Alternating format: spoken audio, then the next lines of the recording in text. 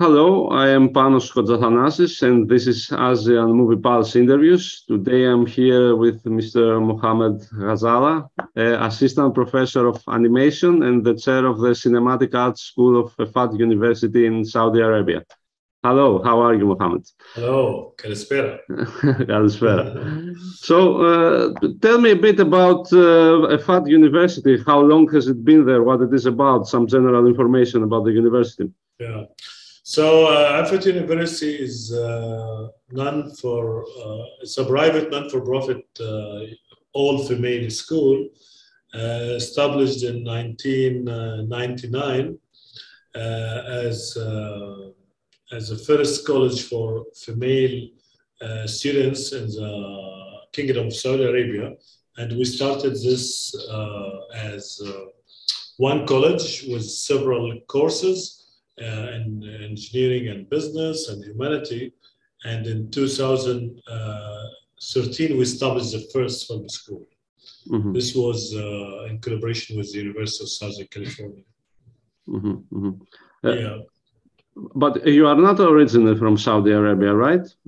No, I'm an Egyptian. How did you end up there working in Saudi Arabia? Yeah, it wasn't it wasn't planned that way to be until now here since we established it. But they were targeting some professor from everywhere, and I was coming just for animation course, and then I was hired or invited to be as a chair, and since 2014 I'm the chair, and we established a program together with a lot of faculty from around the world, and I believe we were kind of lucky and successful with a lot of efforts, a lot of support from the university, from the government.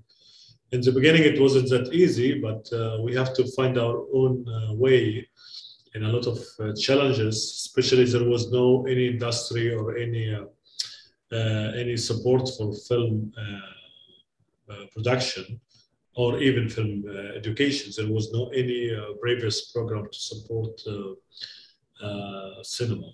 So we were the first one, and luckily it was the first, and it was also for female. Usually in any academic program happening in Saudi Arabia, it was always starting with boys, and then after some years it became for girls, and for cinema program it was different. Mm-hmm. It was the opposite, and it was firstly started with female students, and then only in 2022 we allow boys to come in and to study cinema, and this was quite unique, and I believe this is very unique unique model. Maybe in the entire world there is nothing like this, like a all female cinema school. Mm-hmm, mm-hmm.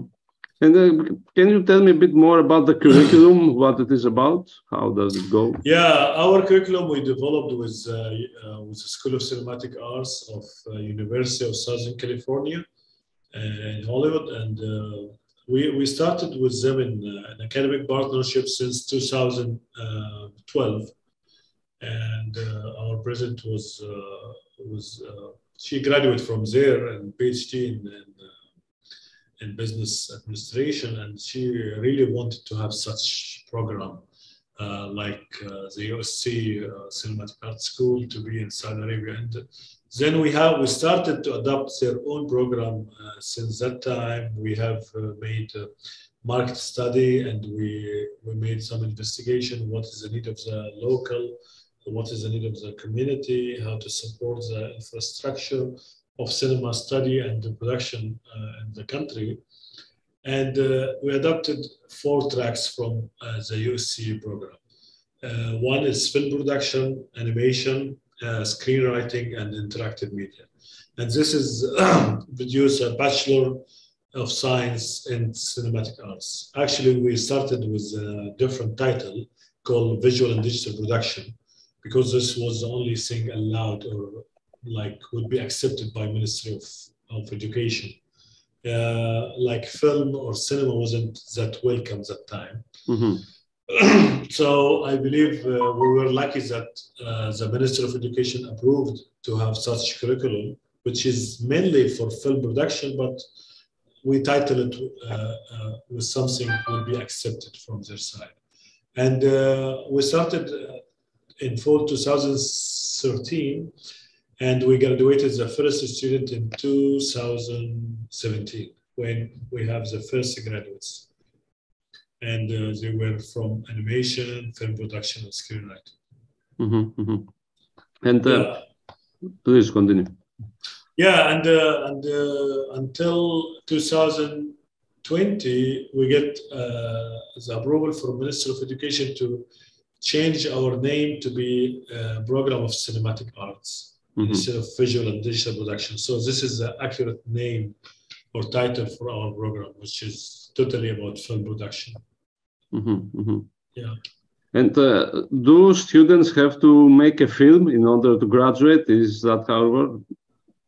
Yeah, for our students during their journey in 4 years, they have to study everything about film production, starting from pre-production, from literature review, studying the history, and also to develop the script and develop the log line, develop everything, the dialogue, develop the sound design, cinematography, photography, and they are also studying directing, studying visual effects, post-production, television, animation, stop motion, every single part of cinema production. They are taking at least part of it.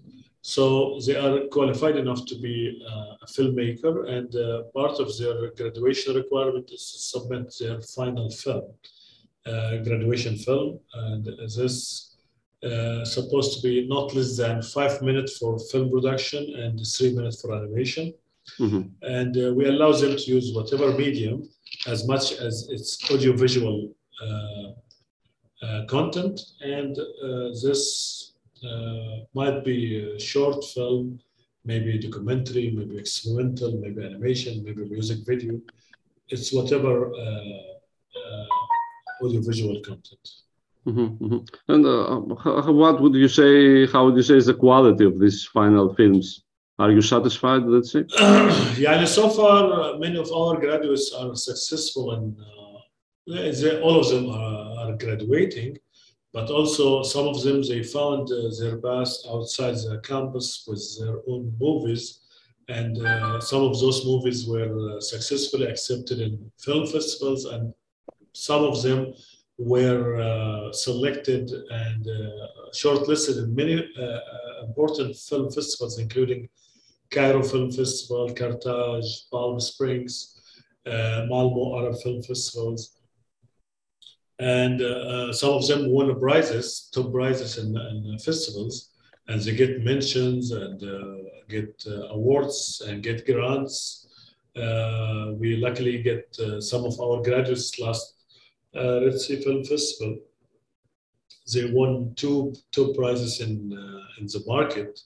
If you were following the result, two of the top prizes was for two of our graduates, Sarah Misfer, Ljain Bakhashwain, and Raghat Bajaba. They were getting in total more than $170,000 awards for their first feature films.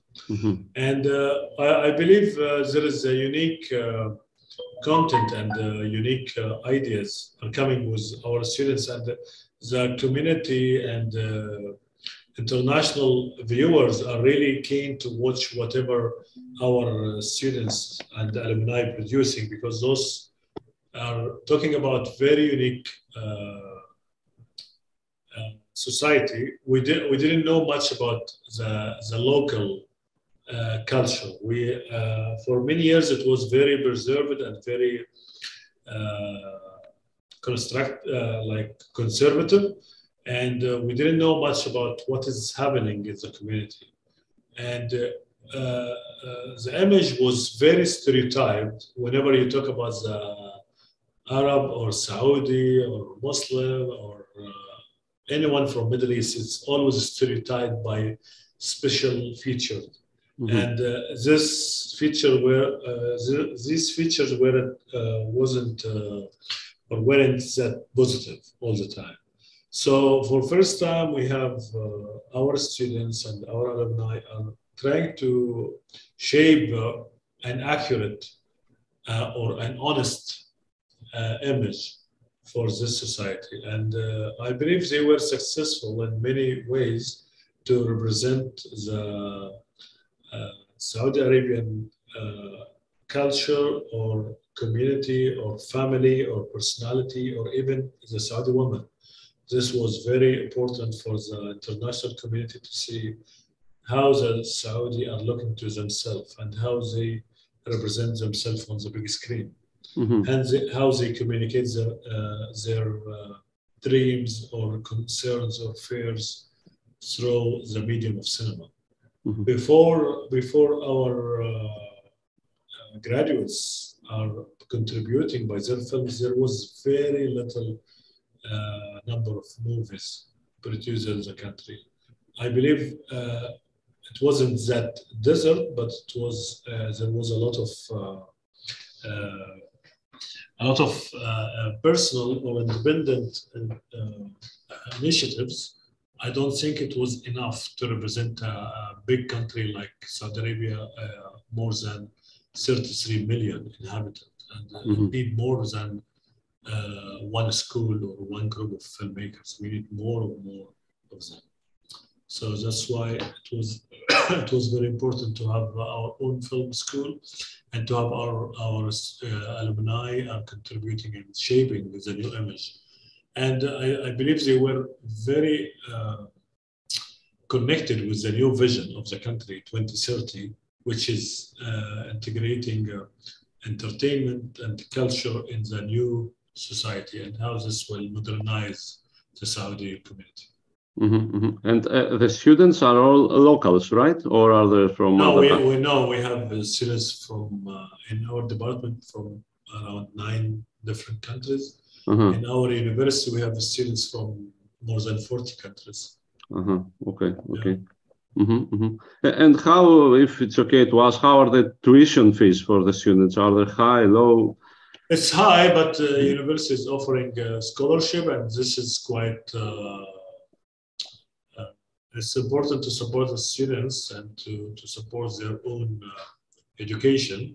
University is offering up to 50% scholarship. That's why it's a little bit supportive for them.